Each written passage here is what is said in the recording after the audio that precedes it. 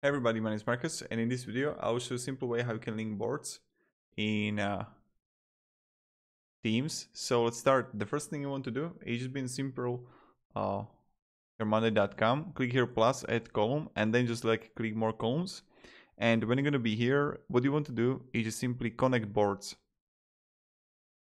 So click on it.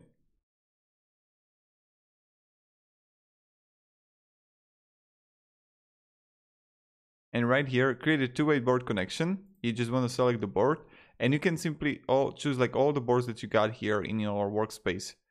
So I can like go with this one, and I can link board, right? You can mirror columns if you want to, close. And then you can simply add items here, especially to your table and board you got. You can add like board from here. So yeah, item 2, and voila, here we got it. And this is how you can do it. So thank you very much everybody for watching. If you have any questions, guys, ask me down in the comments. I'll really happy to help you. And yeah,